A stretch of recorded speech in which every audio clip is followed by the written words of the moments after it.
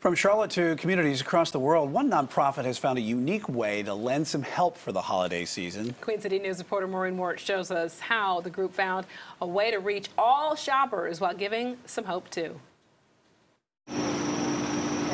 Though the weather is dreary. Yes, it is a little cold. And the rain cold. Yes. Yeah. We used to live in Gilbert, Arizona. Okay, I'm from there. There's still plenty of light to be found, all inside a red trailer. We could buy some chickens? Chickens, a pillow and blanket. It's a different kind of vending machine. Let's get a beehive. One where your purchase goes to someone who needs help.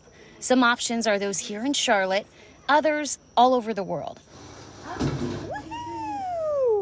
Do you want to push the buttons up? Amelia Friend and her family plan to make this a yearly tradition, in part because of the two girls they have in their arms. We struggled to get pregnant for a long time, and we always loved to adopt a family and do shopping for their kids because we didn't have any kids to buy for. So it may be small, but that's all the light that's needed to make a difference.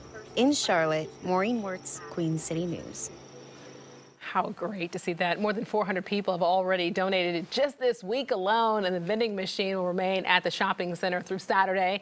And their options from $5 to $150.